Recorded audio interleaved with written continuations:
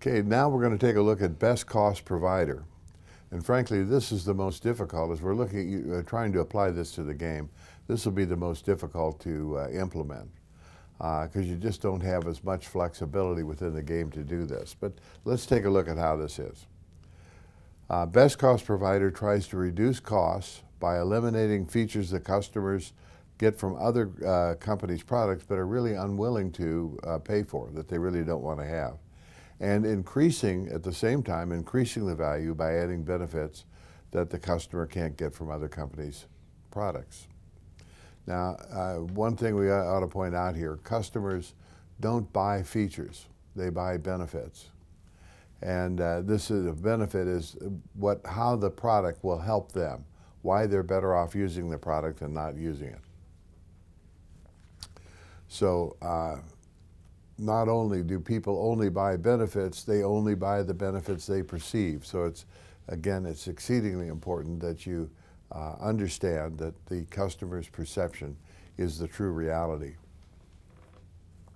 So with your best cost provider strategy, what you're trying to do is combine a strategic emphasis on low cost along with a strategic emphasis on differentiation. And this, what this means is to try and give an upscale product at a lower cost and give the customers more value for their money.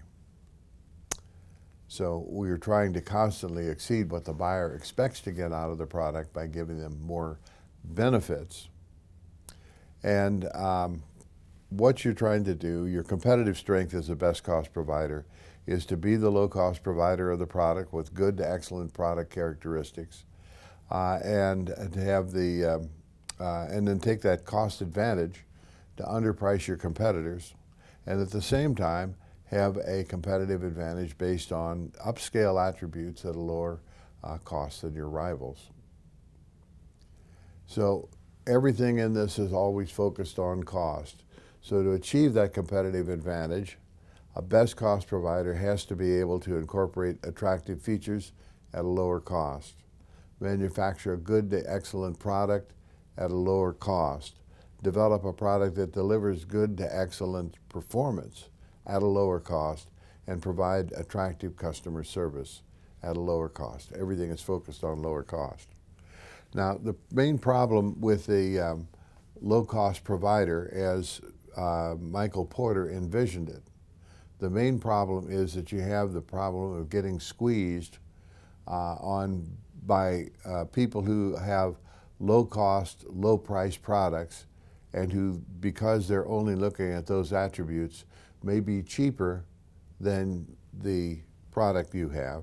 And at the same time, on the other hand, you may be squeezed by the differentiated product that has sufficiently different and valuable differentiation characteristics that they can hurt you on the area where you're trying to be differentiated.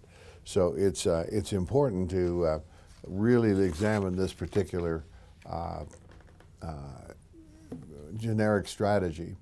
And one of the things you want to do is see how you can avoid the squeeze. And what we're going to do is take a look at a new thing that's outside of the game, and that's called Blue Ocean strategy.